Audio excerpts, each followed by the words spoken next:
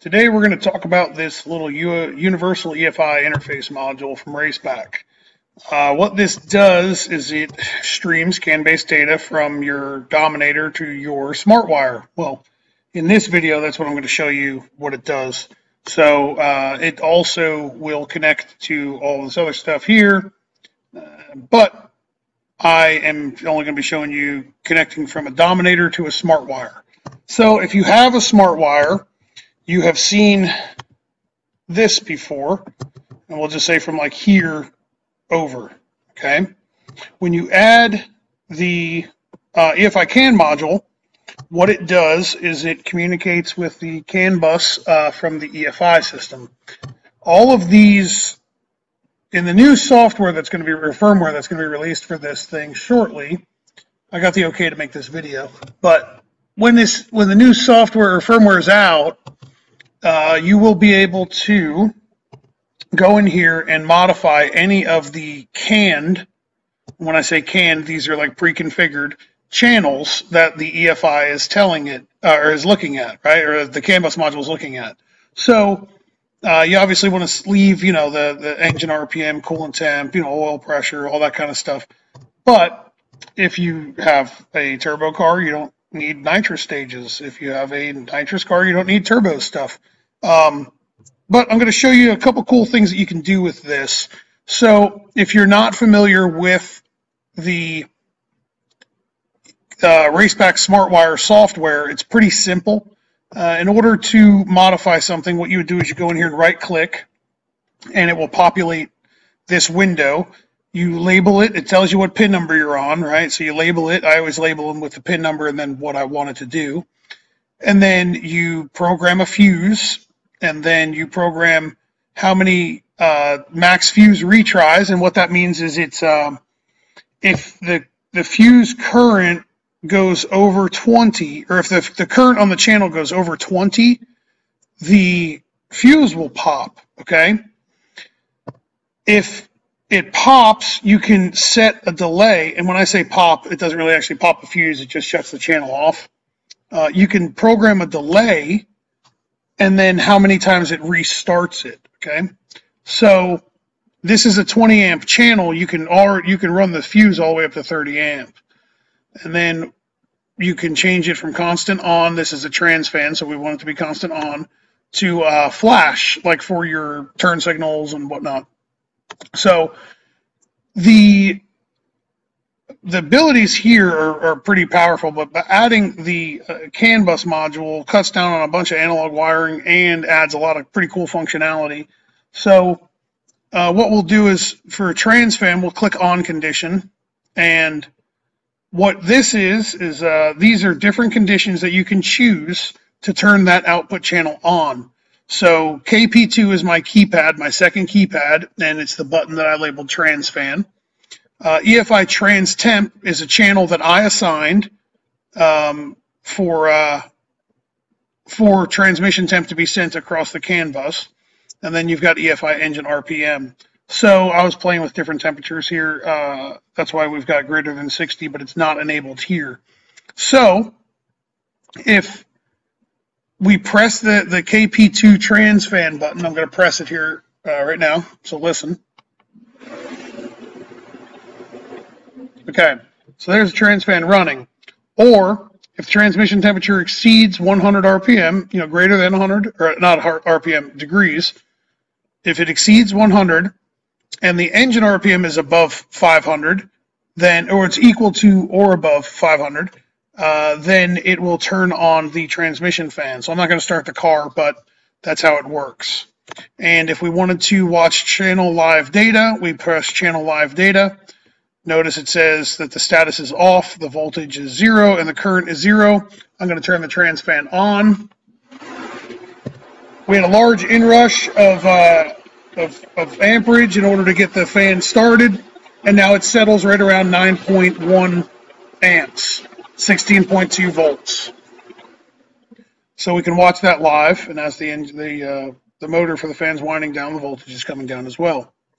So all this stuff is kind of basic Smartwire stuff, but the CAN module adds some pretty neat features. So How you do this is, first I'll show you this one.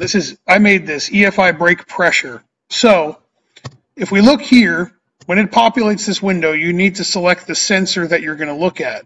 Okay, so this is IO input number 14. So this is where you have to actually, like, maybe write some stuff down and pay attention to what I'm saying. So IO input 14. All right, now we're going to go over here to Holley software, inputs, outputs. Number 14 is brake PSI. Okay, so this is a Holley 1600 PSI sensor. So now we know that our minimum is 0 and our maximum is 1600. When we come back over here to Racepak Smartwire software, we're going to check input 14. The minimum result value is 0. The maximum is 1600. Okay, because it's a 0 to 1600 PSI transducer. So we've programmed that input, and when we're done with that, we would hit send configuration, and it programs it. So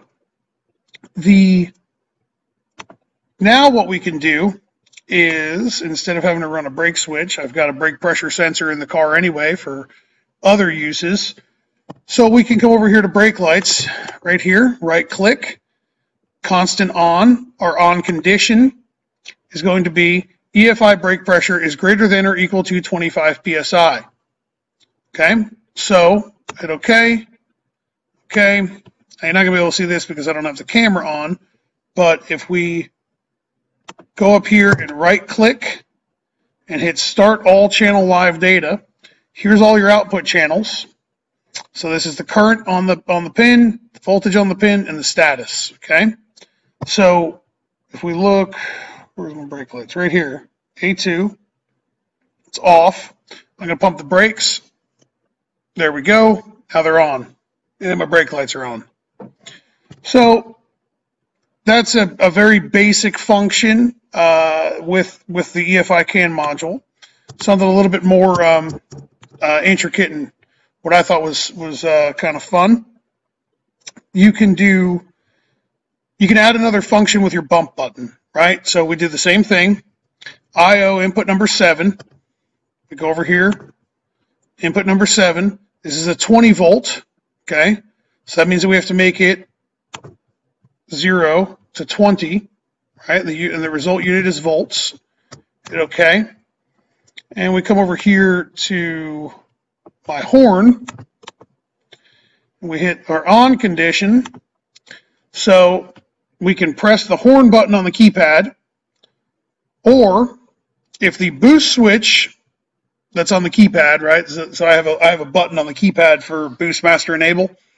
If the boost switch is not enabled, okay, so it's less than 1. 1 means it's on, 0 means it's off, and the bump button is greater than 10 volts, we have a horn.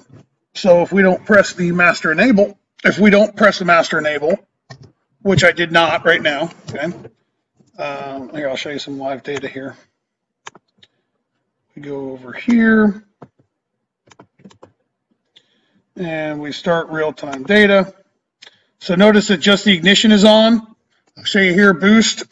There we go, boost is on, right? So boost is off. So if I press the master enable, the boost master enable is off. If I press the bump button right now on the steering wheel, we got a horn. So if I press, now watch, notice boost on, and if you listen, I got no horn. So that's kind of a neat little function. Now another one that I kind of came up with when I was just sitting around doing nothing, since I've got so much of that time. I did what this is a pre-canned thing, so EFI Boost Time, okay? So, since it's pre-canned, it's already looking at the correct sensor, Boost Time. It's already got the minimum and maximum, which is 0 to 120 seconds. And the result unit is in seconds, right? So it's already pre-canned. But we can come over here, and we can go right rear turn signal, or on condition.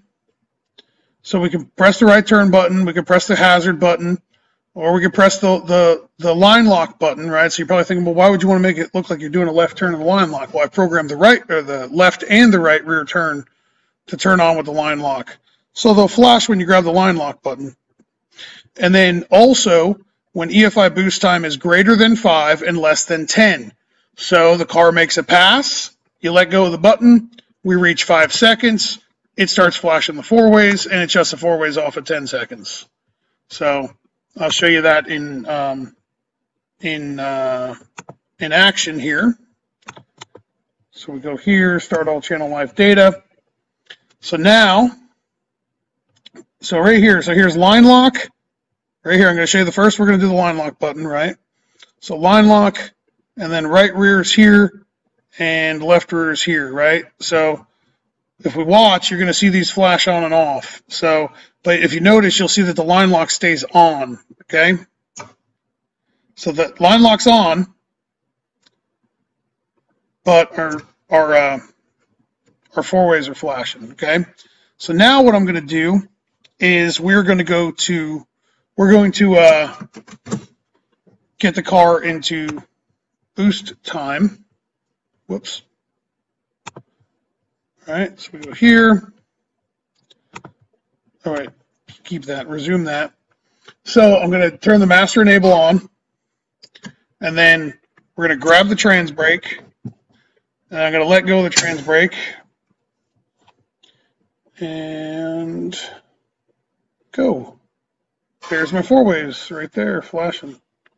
So see how they flash? It's flashed for 5 seconds, and then it was done. So something a little neat to do. Again, not a necessity, but if you've got the technology at your fingertips, you might as well play with it. There's a lot of really cool functionality with this, and again, all of these things can be reprogrammed to do anything you want. So EFI staging output, I don't use the staging output, so if we wanted to do something based off of the gear position, right? So we can go configure.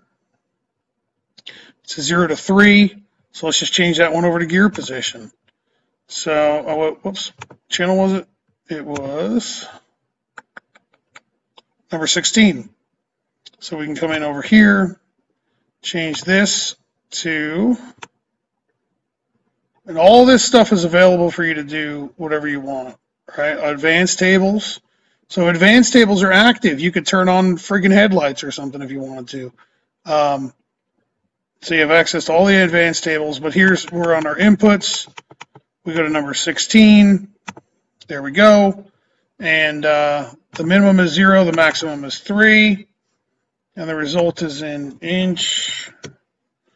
And we can, we're going to change the name over here to EFI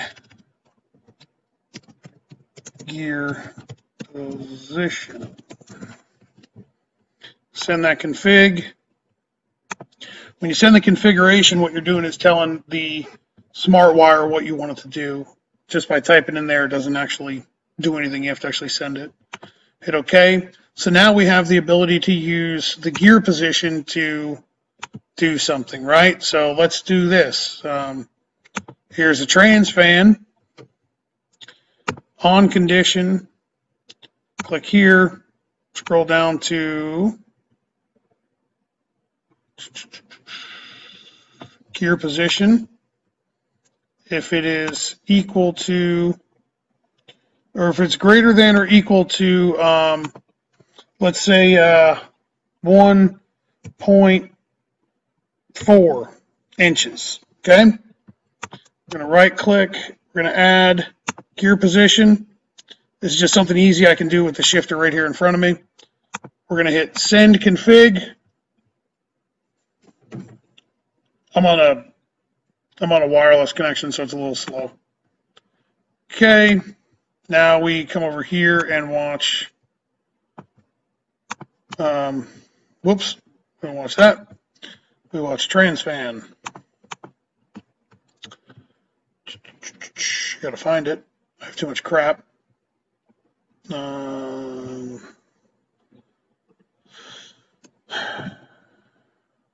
There it is, right in front of me.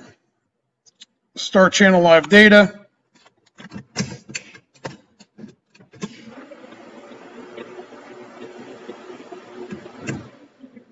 So when I put it in reverse, the transmission fan comes on. So you can set that to be, whatever you want. You can build a range if you wanted to, so that every time the car's in gear, the transmission fan is on. So no matter what the coolant temp is, no matter what the engine RPM is, the transmission fan could always be on every time it's in gear, as well as being on based off of temperature. So you can have multiple variables to tell it to turn on and turn off.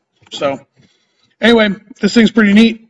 The guys over at Holley and Racepak, I think, did a fantastic job on updating this unit. This thing's been out for a while, and if you've already got one, you're probably really mad that you don't have this software yet. So anyway, or firmware. So anyway, hopefully this answered some questions about integrating a Smartwire with a Dominator. And remember, I've seen quite a few people online, well, I shouldn't say quite a few people. There's a couple people online that have some rather negative things to say about PDMs, power distribution modules, as a Smartwire is a PDM. You have to remember that the first word in the product name is smart. So you kind of have to be smart in order to use it. So if you're kind of dumb, stick to doing dumb things. If you're kind of smart, take a stab at using a Smartwire. So, all right. Well, hopefully this helped you out. See you.